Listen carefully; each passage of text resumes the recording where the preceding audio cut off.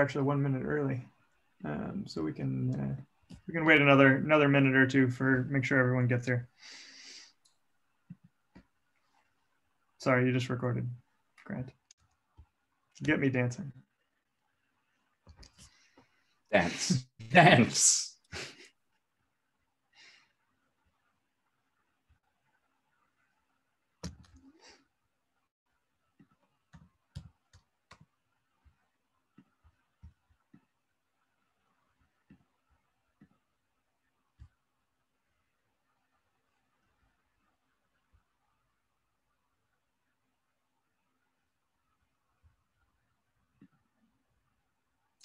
Yes, and I'm going to probably say we can kick off now.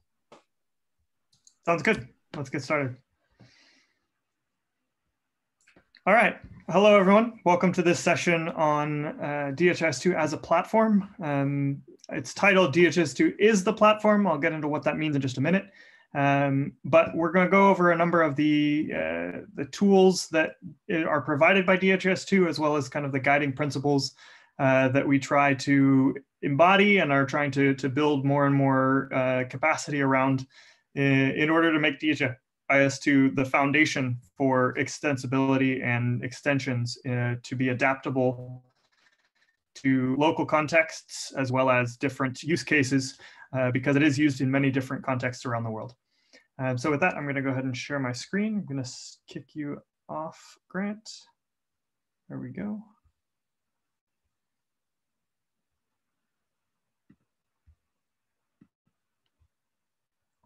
Okay, should be able to see my screen now. Yes. So we're going to talk a little bit. First, I will introduce designing for extensibility. This will be just a very quick overview of what it means to design for extensibility in the DHIS2 core team. Some of this is relatively new, but it's a concept that we've been trying to embed into our development practices for the last several years. And it actually was one of the kind of founding principles of DHIS2 as well. I will then turn it over to my colleague Deborah, who will talk about the developer community initiatives that we have launched in order to support and connect with the community of developers around the world who are building on top of DHIS2, using our tools, as well as extending and integrating with other systems in different contexts.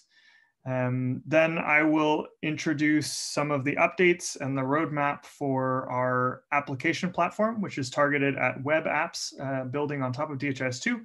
And Kai will, who is my colleague on the front end team, will also introduce some specific exciting new updates that we have there around offline applications for DHIS2.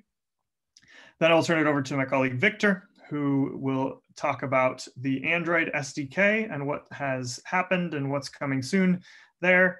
And then I will come back to myself just to show a little bit of what's coming down the line in DHIS2. You'll learn more about that in the What's Next session, plenary session on Friday for the last day of this conference. And then we'll open it up for questions. So if at any time during this presentation you have questions, feel free to put them into the chat or in the community or practice post.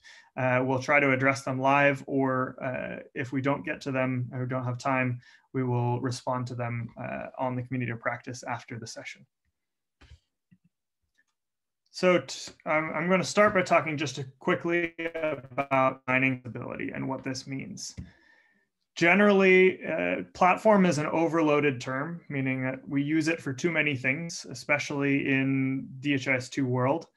We have a platform team, we have a platform product, which is encompassing a number of different web applications and the server backend and a number of other things. We have an application platform upon which other web applications can be built. And these are all accurate terms, but they're a little bit confusing because they all refer to slightly different things. And they're all part of the bigger picture, which is that DHIS2 itself is the platform. DHIS2 is the platform, meaning that it is the foundation upon which you can build whatever you want. And it provides some of the foundational structure that can be used to build a system for addressing maternal health in routine surveillance, or it can be used to administer COVID vaccinations across an entire country and deal with things like certification of those vaccination events. It can do a lot of different things. It can also be used in education, in logistics, in a number of other realms that are not directly related to health. And those are all enabled because DHIS2 itself is designed as a platform. And some of the key goals for embedding this concept of DHIS2 as a platform into the work that we do to build DHIS2 as the UIO core team is that we design for extensibility, and we try to design for extensibility first, meaning that we build features certainly that are used and useful for the health use cases that are most prevalent for use of DHIS2, but we also build in a way that can be adapted and extended to many other use cases, many other contexts that we cannot address from the kind of global platform level because they are specific to certain contexts or certain use cases.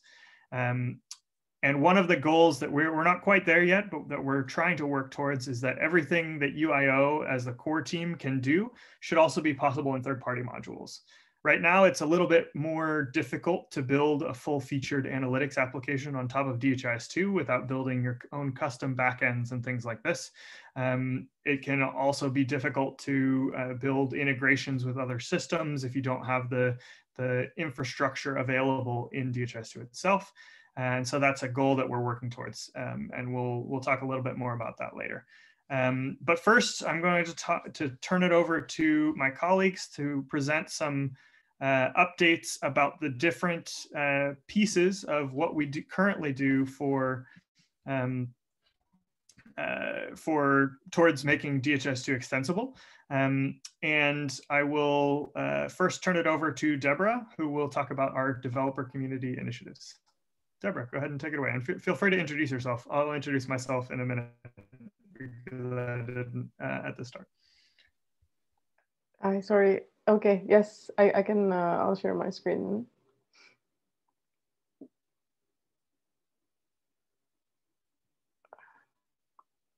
Okay. I think you should be able to see my screen now. Yeah. Yes, we can. Okay. Great. Great. Thank you. Yeah, thank you, Austin, for the introduction. So hello, everyone. My name is Deborah Galliano, and I joined DHIS2 in January this year as a developer advocate. And yeah, okay, so in other words, my job is to basically foster or build on the existing DHIS2 developer community, and to promote developer outreach initiatives. So today I'll be talking about these initiatives and activities that we have been working on over the past months. So these are the things that I'll cover today very quickly, which are all part of creating a better experience for new and existing DHIS2 developers.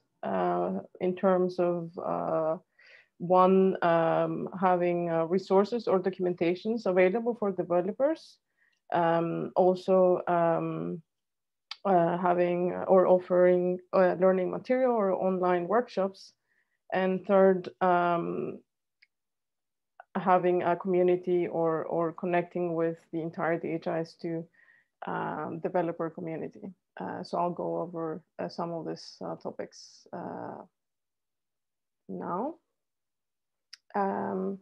Yeah, so as for developer resources, we wanted to create a more centralized documentation system where developers can find all the information that they need in one place. So in March, we relaunched the developer portal. which is it's an improved version of the one that we had before. And this new website offers several improvements on documentation mainly, and it offers also a better interface and other interesting developer focused information. So that's the goal, to have a developer portal that provides better documentation and that offers more developer resources in general, like how-to guides, tutorials, and information about events, community related activities. So this is a work in progress. I will show you in a little bit, but we're planning on adding more content or more documentation there for sure. And I just wanted to give you like a quick tour. So I'll just, I have it here. Okay, so if you go to developers.dhis2.org, you will get to our website, the developer portal. If you go to the documentation page, you will see that this page is well organized. And the sidebar here is divided into different types of documentation, like tutorials. We will add more, but this is for developers who are new to DHIS2 web app development and who wants to get started using the app platform, using the UI library, and communicating with the web API using the app runtime. You can check these tutorials. We'll again continue adding more documentation here, and also the okay, so if you go to the guides section, you would have step-by-step guides on specific topics. So this is how to set up your local environment. I'm not going to go through every topic, but you can check this on your own. The App Hub as well that we mentioned yesterday, if you were there in our session about the new App Hub websites. If not, make sure to check the video that was shared on the community of practice. We will add more guides on the reference and the conceptual guides, and this will be like a more specific documentation on the API, and like an overview of concepts about the DHIS2. So in the blogs, what's new is that we added a way, this is one of our most popular blog posts, and you can easily comment on this post here by using, you only need a GitHub account. You just log in and you can comment there. We will add more blogs. This is where we post things about announcements or what's new on our libraries and tools and things like that. So yeah, just stay tuned for the next blogs. The events page, our tab is divided by the type of events that are relevant to the developer community. We had hosted the last one, the last webinar in February. You can check information here. I will cover this in a little bit more. The academy that we hosted in March and in May, but I'll talk about it in a little bit. And the annual conference right now, and I'll just update this information in a bit. Sorry. And then this is a very important page because this is where you can find more information about the community, the DHIS2 developer community. And I'm sure you're familiar with the community of practice. We have also added or created, I guess, a Slack workspace for the community, the developer community. And I will talk about it a little bit later too. But yeah, make sure that you check this. But I will talk about this in my next slides. Yeah, so about the Web and Android Academy, workshops 1 and 2. Yeah, this year we hosted 2 online workshops as part of the DHIS2 Academy. Level 1 was held in March, level 2 in May. And now the goal of this academy is to make sure that the DHIS2 developers become familiar with our tools and technologies that are available to the community out of the box, whether it's mobile or a web application. So the purpose of this is, of course, to share the most up-to-date and modern tooling that the DHIS2 core team is also using, and share this knowledge with the entire DHIS2 developer community, and to make the most out of this tools and, and make the life of developers a bit easier when they're developing their applications. So the new thing this time was that we had 2 parallel sessions, so the web track and the Android track. So for the web app, in this workshop, the participants first learned how to get started building a DHIS2 web app from scratch using the app platform. Also learn how to use the UI library, the DHIS2 UI library, how to communicate with the DHIS2 web API using the app runtime.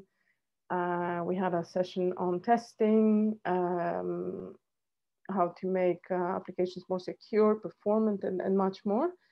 And on the Android track, the participants learn how to use the Android SDK to build custom mobile applications, and how to sync metadata and data, how to use validation rules and program indicators to perform data quality, and analytic tasks, and much more.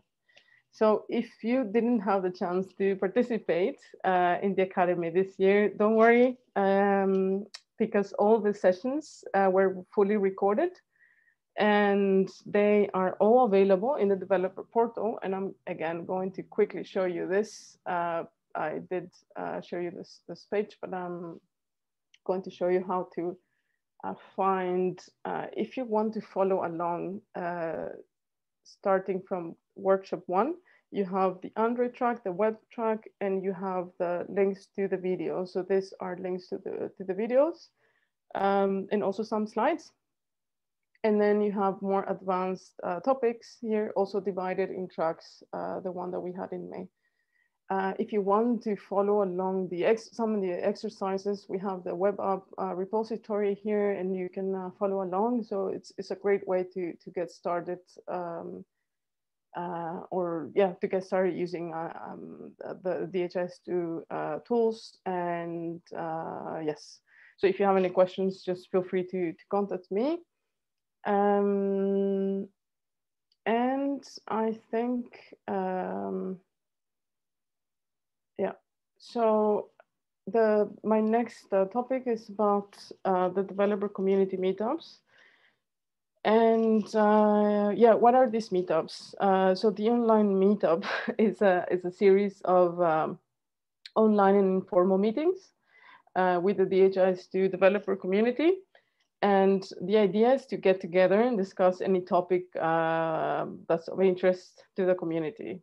And it's also a great way to get to know each other virtually, of course, but it's also a place where developers feel free to ask questions and chat with the DHIS2 core team and other fellow developers. We normally host these meetings twice a month, and we choose the topic of discussions based on the feedback that we receive from the community through surveys that I share. And so far we have hosted 5 meetups since March this year. And these are the topics that we covered during those meetings. So first it was about the newly renovated DHIS2 UI library documentation that uses Storybook to showcase these components. It was presented by Kai from the platform. He's going to make a presentation a bit later, so you will get to meet him. And the next one was, what makes a good generic DHIS2 application, how to use the data store. That was presented by Austin, sorry. And the last two meetings were about, it was a demo of the App Hub, and that was done by Birk Johansen from the platform team as well. And the last one was about how to use Cypress and Cucumber and our DHIS2 utilities and commands to test applications. That was done by Jan Garga from the app platform as well, DHIS2. So this is a very interesting developer outreach initiative, as we've seen an increasing number of participants since we started in March. So we hope that the interest will continue to grow. And you're all invited, of course, to come to our meetup next month in July,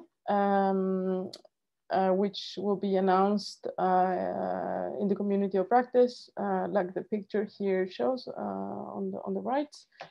And on the DHIS2 developer Slack workspace that I'll talk about it in a little bit. So yeah, keep an eye on those posts in the coming days.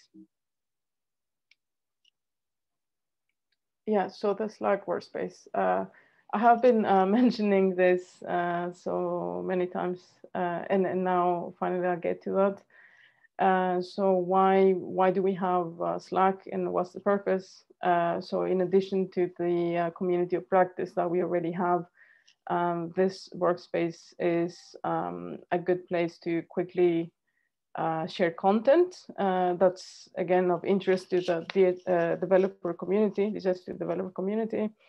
So we share announcements that were also posted in the community of practice, events, some resources, and other updates like the meetups, for example. It's also used for getting feedback. So to share surveys and to get anonymous feedback from the developer community to see what you would like to see, what you want to discuss, or any features that you want to the core team to work on, maybe in future versions, etc. So this is a great way, and it's also easy to communicate with everyone because developers are used to using Slack. So it's just easy to write a direct message and to get in touch. So we're very proud that we have a good number of 221 as of today. It's still growing. And of course, this includes the DHIS2 core team, but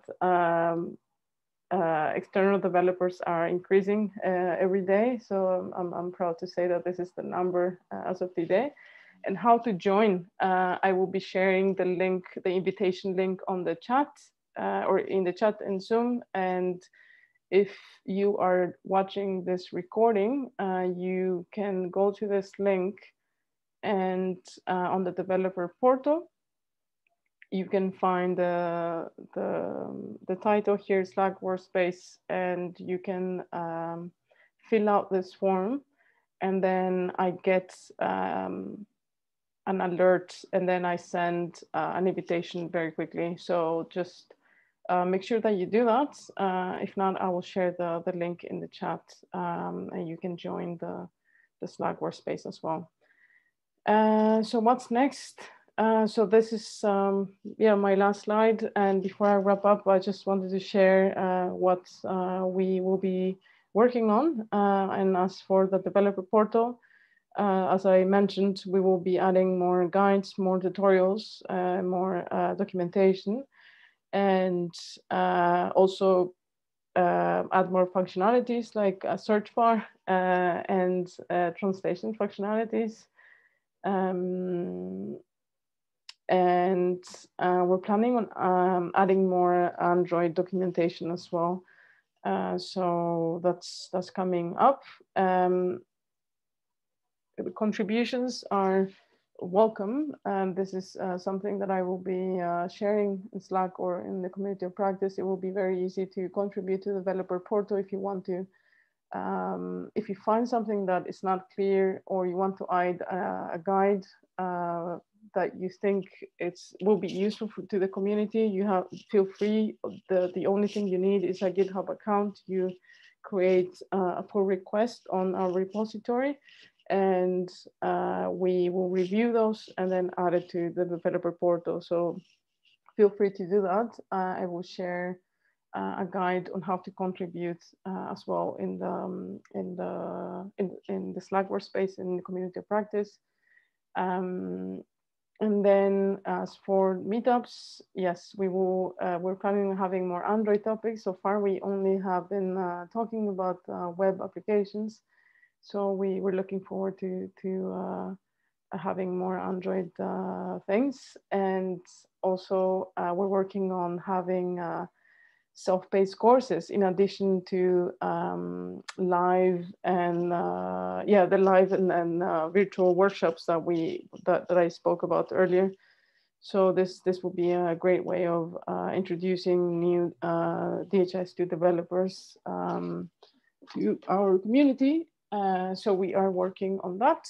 And then other initiatives, again, we highly encourage you to share your opinion and feedback during, I don't know, these meetings or on Slack about anything that you think could benefit the developer community. If there's anything that you would like us to cover, feel free to let us know. And then with that, I think hopefully I covered everything I wanted to say. And I think, I'm not sure who's next, but I will stop sharing my screen, and feel free to contact me on Slack or the community of practice, or by email. You can see my email there. And yes, I look forward to seeing you next time. Thanks a lot, Deborah. Really great to see all the growth of the community of developers, and especially the material that we have to support that community. And we would love more feedback on that as well. So please share your feedback, join the community. We'd love ideas for how we can better share resources, what resources are missing, and all of that as well. So please reach out to Deborah and join the Slack group to learn more about that and to share your ideas. I'm going to now move on to talking about the application platform. And I did see that there was a question in the chat that will hopefully be addressed by this this next presentation slightly, but I'll address it directly in the question section at the end as well. Here is, there we go. Make sure that you can see this. Okay, so Kai and myself will present some updates on the web application platform and where it's going from here. I'm not going to spend too much time on the platform itself. There have been some great updates that have come out in the last year since the last annual conference. I talked about a few of them in the opening What's New section on Monday, which was very quick, but I will go over them quickly again. And then I'll turn it over to Kai, who has the more interesting presentation. I think you'll all enjoy what he has to say. First off, just a very quick review. What is the application platform? Generally, it is trying to extract as much as possible of the common elements of DHIS2 web applications so that those applications can be easier to develop, easier to maintain, more consistent to use for DHIS2 users, easier to update, easier to interact with other applications on that platform. In technical terms, we have what's called an app shell that provides a lot of common services to an application. And then we have the core kind of functionality of that application itself, which is getting smaller and smaller as the App Hub gets more and more robust. And we use that application platform not only for our own core applications, but also for applications that the developer community creates and shares with either uses for specific implementations or shares through the App Hub to other to be used around in other implementations around the world. There are three major components of the app platform. The first is what we call app scripts, which is developer kind of build time tools for developing, building, and publishing an application. We have a runtime that is used to talk to the DHIS2 server, show alerts in a consistent way, and interact with other components of the DHIS2 ecosystem in the browser, in the application itself.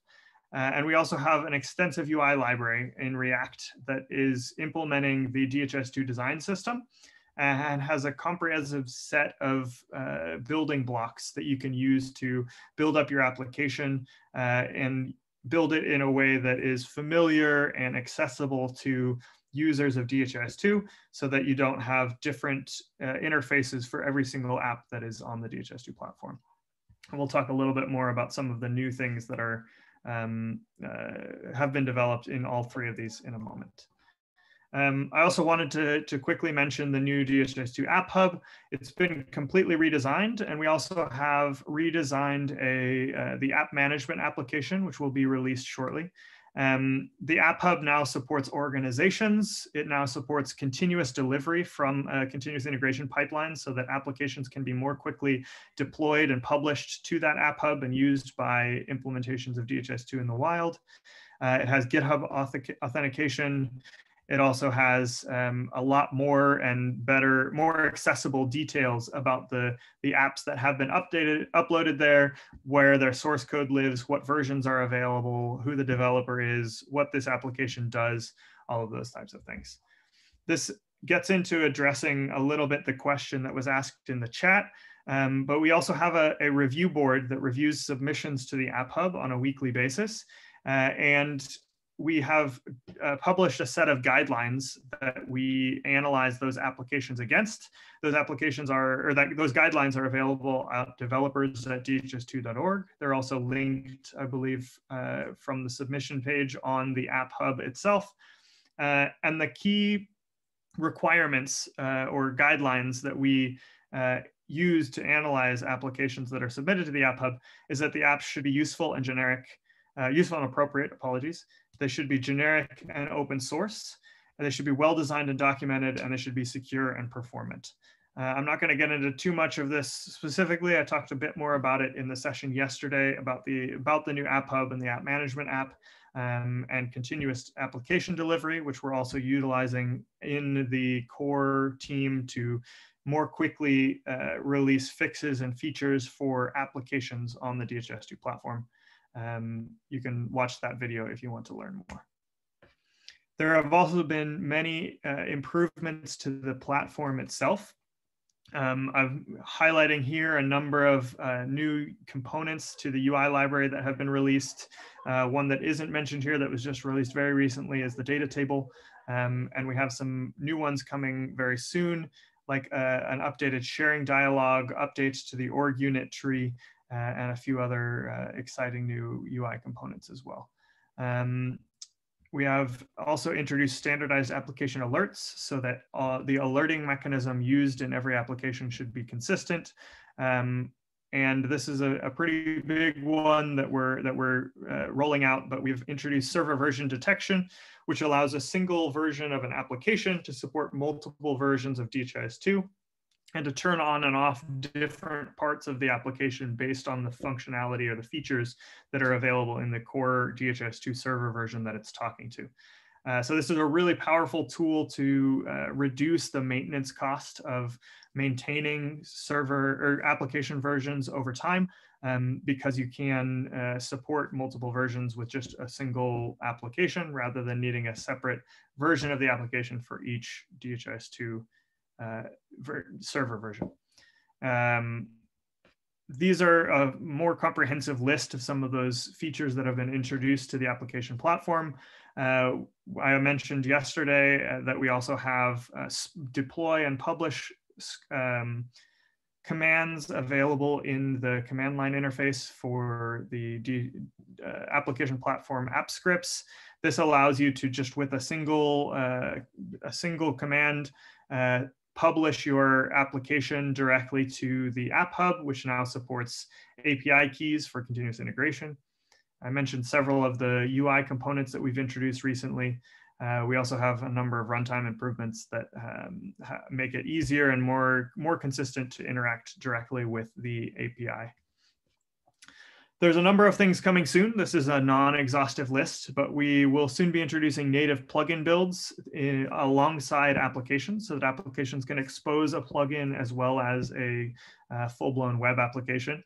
Initially, that will target analytics plugins for the dashboard, but we're also working on allowing those plugins to serve as tracker capture or capture widgets to be able to support custom ways to do data entry for particular use cases.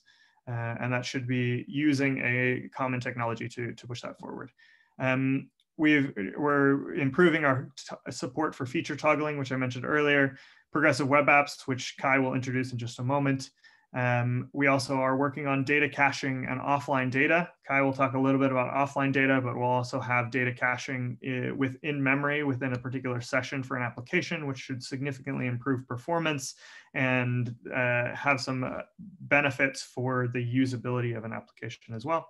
More UI updates are coming soon, and a big one is token authentication as well, which will remove the need for cookie-based authentication for applications, and it'll also hopefully allow for more fine-grained control of what certain applications can do.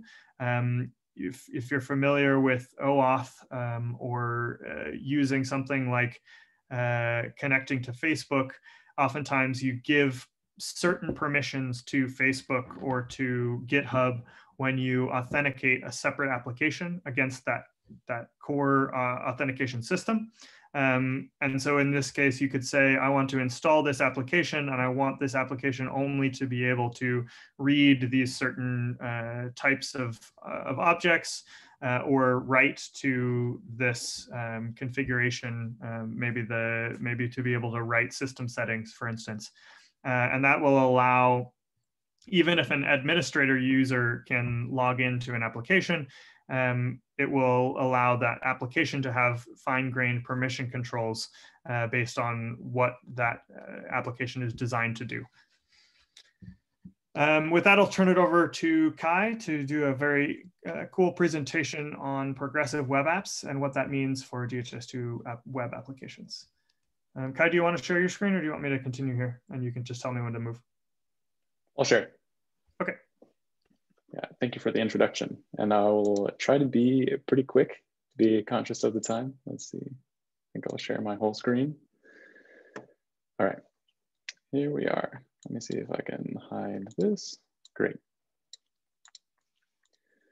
So yeah, my name is Kai. I'm a front-end developer on the platform team. I've been working on some features to enable progressive web app features in the application platform. And so a progressive web app is an app that is a web app that is installable, like kind of like a native app.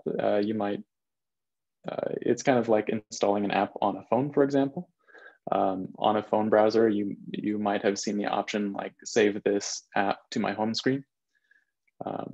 That's a progressive web app feature.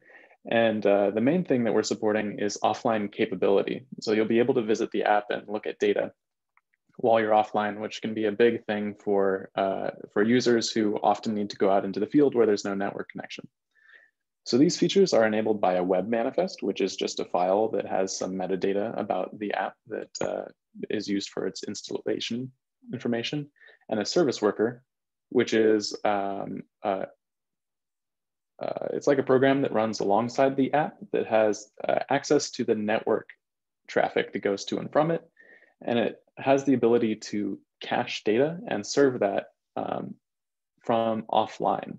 So like it stores data in the user's browser storage. So in the platform, we're adding support for those features.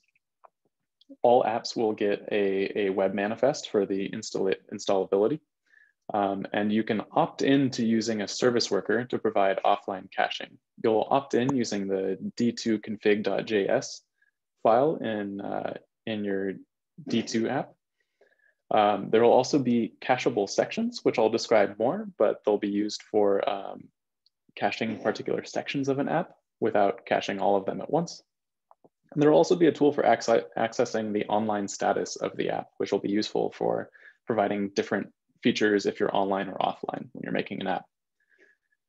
So just to describe the details of how the apps are cached for offline use, when you opt into the PWA features, the service worker will install when you run the app, and it will download all of the static assets that are included in the built app. And those will be served directly from the service worker, which will provide a significant performance benefit on loading the app up. And that'll be things like scripts to run the app and style sheets.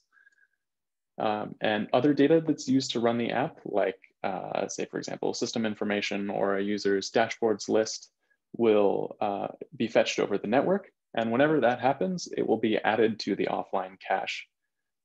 So you'll get the most up-to-date information possible. But then if you go offline, it will still be there in the cache and you'll still be able to access those things. So I want to talk about the dashboard app because that will be the first core app that uses these PWA features and has a kind of unique requirement that informs the cacheable section features that we're adding with this suite of PWA features in the platform. And so I'll just go to the dashboards app now to show that currently an offline capable dashboards app is under construction. And what that will look like is that you'll be able to load this app and you'll see the shell of the app available here and the dashboards list. And those will be cached by default, but the dashboards themselves and the content within them won't be cached until a user requests to do so. That's to save storage from caching all of these dashboards. And so normally when you do that, if you know all the data dependencies for this section, you just fetch all that data, save it in the cache, and it's good to go. But the dashboards app is a little bit different because it doesn't know all the data yet. It needs to load these plugins, and the plugins will make their own requests. So we've made a React API for a cacheable section component and an accompanying hook that adds some controls for those components that will wrap this component. And when you click to save it offline, it will reload that component. Oh, I'm sorry, let me log in. And it will tell the service worker to start listening to all the network traffic that comes as it reloads that component.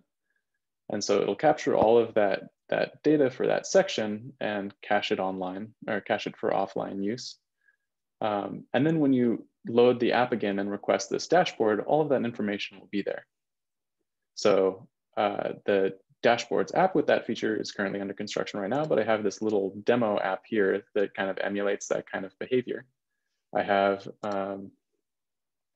this little list of visualizations that reloads or that loads incrementally, kind of to emulate the incremental requests that come from plugins, and then the plugins make more requests. And it's running a service worker here, and we can see the online status. Right now, we have this information cached. And so if we go offline, we can still see we have the app and all of the information. If we go back online and remove that from the cache and try to reload. Oh, sorry, let me describe some other things about this app first. So the service worker is storing and serving the app shell here. In the D2 config for this app, we have PWA is enabled. And to emulate the kind of behavior that we would use for the dashboards and omitting content until it's requested by a user to save offline, we're not caching visualizations by default. So when we look at the app and go offline, and this section isn't cached, we can see that we get the whole app, but not the visualizations yet. They haven't been cached. And if we disable the service worker, we can see what happens when you're normally offline, which is that you don't get anything. And so if we go back to using the service worker, we get this status. When we're back online, we can record this section for offline. So we use that cacheable section API to signal that we want this offline. We cache it, we see the last updated time, and then we can go offline and we have all of this information like a dashboard that we might want to take out into the field. So that's great.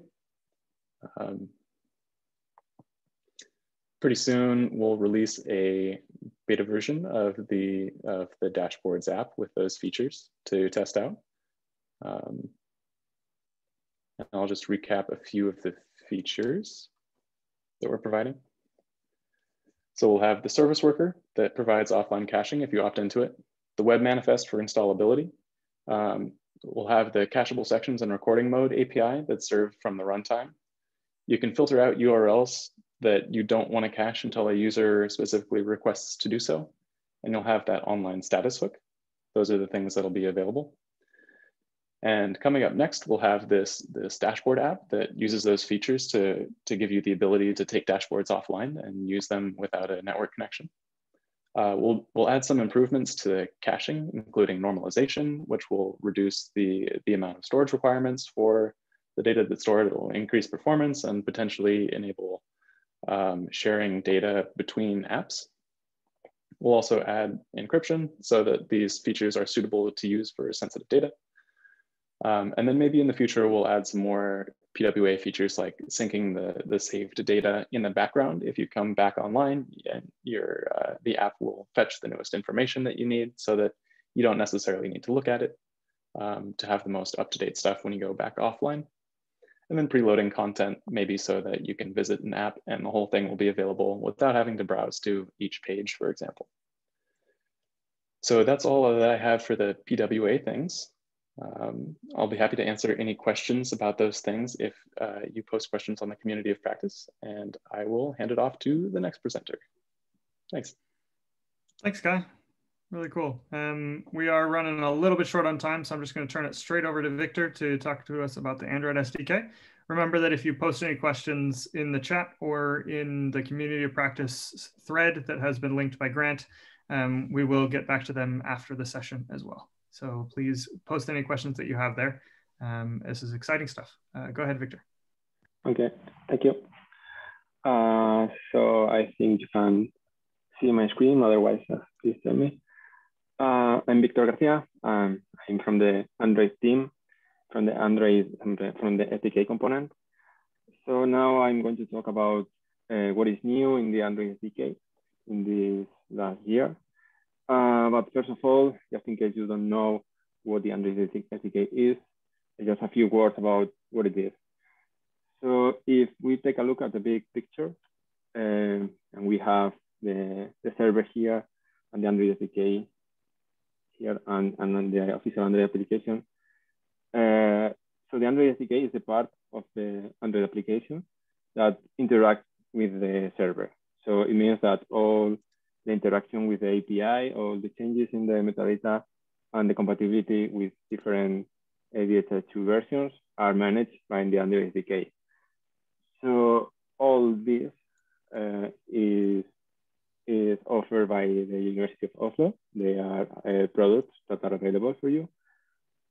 So the purpose of the Android SDK, because it's a separated library within the Android application, is to facilitate the development of new Android applications using the Android SDK. Oh, so sorry, yes, go to the end. So if we take a look at the timeline, yeah, the Android SDK was released like one year and a half ago. And in the meanwhile, we have had 4 versions. And since the last year, we are aligned with the core team So we release a major version every time the core team release a major version to ensure the compatibility. So now we are in the version 1.4. The next one is going to be 1.5 in the next semester of this year. So very quickly, just 1 minute to explain what it is, and then I will talk about the updates since the last annual conference. So what it does, it manages the synchronization of both metadata and data. So the application is able to work completely offline. It also offers the data in a developer-friendly way. So it means it has handy methods to read the data, to create new data, and type safe also. So yeah, what else? The compatibility with different DHIS2 versions, because in every DHIS2 version, there are changes in the metadata, in the model, in the API. So all of that is encapsulated by the Android SDK. So the application does not have to care about that. Also error management in synchronization and integrity check, and in some cases, online interaction, because yeah, the application is intended to be used in an offline mode, most of the cases, but for some particular functionalities, it offers the capability to work online. So what is new since the last annual conference? We have the support for the Android settings app. This is a web app. If you don't know about this app, it gives you the opportunity to control certain parameters in the application, like for example, the number of TIs that you want to synchronize, the periodicity of the synchronization, and also if you want to encrypt your database or not. So all these parameters can be configured here in the Android settings app. This is a web app available in the app, and they are consumed by the Android SDK. Encryption as well. So by default, the Android application already had quite a strong security. The applications are isolated from each other, but in case you need an extra level of security, you have the chance to encrypt the local database, the device. Also the parser, this is quite a big thing. And there is a library, the parser library, that is served between the backend and the Android team. So it ensures that all the expressions are parsed in the same way. And I'm talking about from indicators or validation rules or dataset indicators.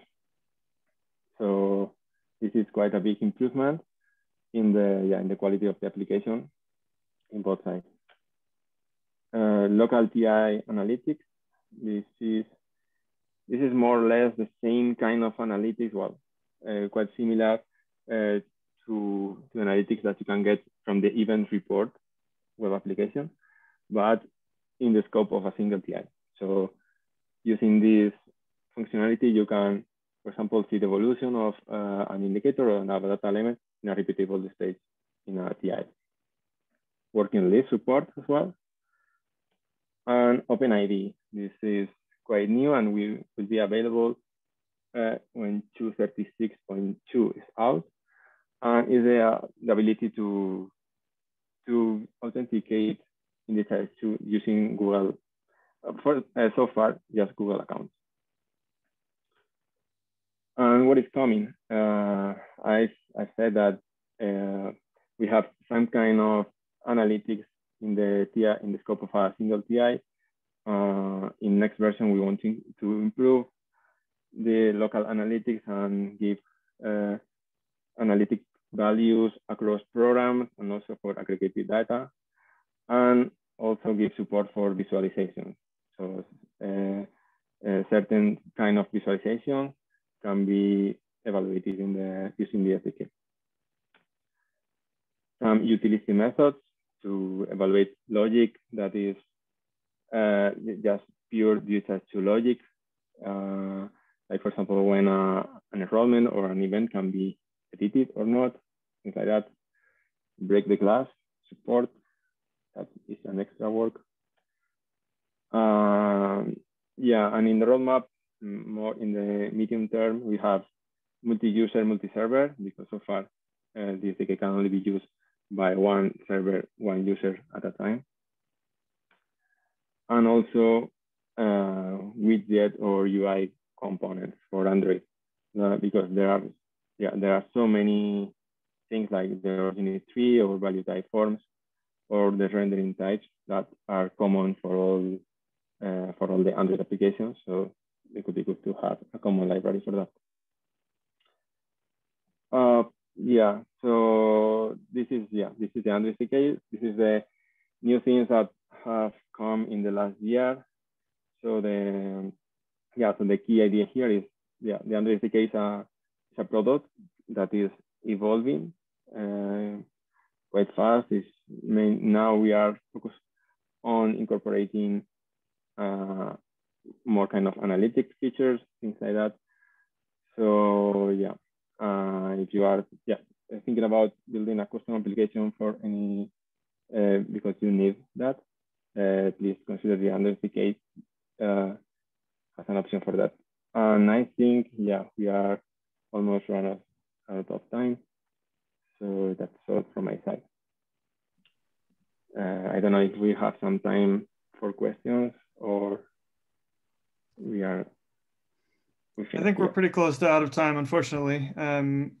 Thank you very much, Victor. That was a great presentation on the Android SDK. Hopefully we have some people that are interested in using Android for data collection or anything else, and building on top of that Android SDK for extensibility in the field. Just wanted to quickly close and say that we do have a number of additional initiatives to kind of bring extensibility into the core development, not only building these platform tools upon which other applications can be built, but you'll see more of that coming soon. And I'll talk a little bit about that in the session on Friday. And we also want to work towards building more sustainable models for generic applications to be shared among different instances or implementations, and how the maintenance of those applications is addressed over the long term. Again, we'll address questions that come up in the community of practice, but with that, I think we have to wrap up to give time for people to move on to the next session, which I believe is a meet and greet in Gather. So Grant, does that sound right? Is that the next step? Absolutely. Yeah, I was just going to share my screen.